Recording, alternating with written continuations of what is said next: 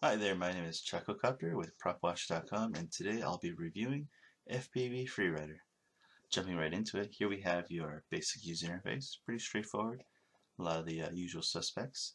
You can also calibrate your controller, good feature to have just to make sure that your controller is working how you want it to. The game also does feature the option to mess with some custom settings, and these are great so you can really fine-tune how your quadcopter flies while actually playing the game. And we'll do a more in-depth video on this in the future.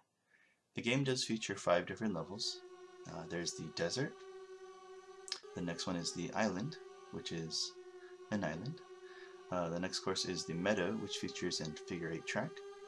The fourth one is the playground, which is like the island but with a playground in the center. And the fifth and final level is the car park or garage. A really fun level because it's very complicated and there's a lot of obstacles that you'd have to fly through. Somewhat of a larger level, I would say probably the largest of the 5. A lot of good exploring that you can do in this level. The game also does allow you to practice between self-leveling mode and acro mode.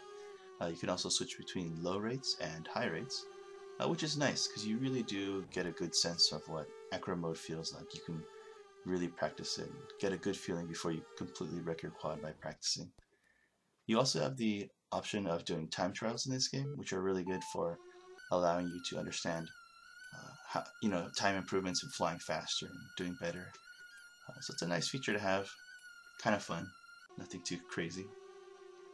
Overall, the game is very solid. I think the simulation of flying through the game in mini quad is very relevant in this game. You'll have no problem from practicing here and then going out and actually flying on your own quadcopter. I do definitely recommend, regardless of your simulator, that you connect your flight controller to your computer.